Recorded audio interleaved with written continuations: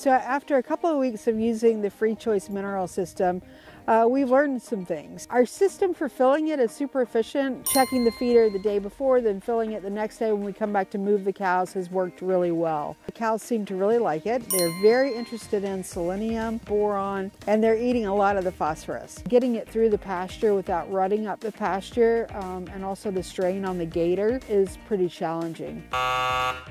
So it might seem like the pre-mixed mineral system that we were using before is more affordable. We don't know that to be true yet. I feel like one thing we're going to see is that over time, as our soil improves, we feed less of this, and that's what I've heard. So going forward, we definitely want to use the system for our cattle. I think it's going to pay off big for us in the end.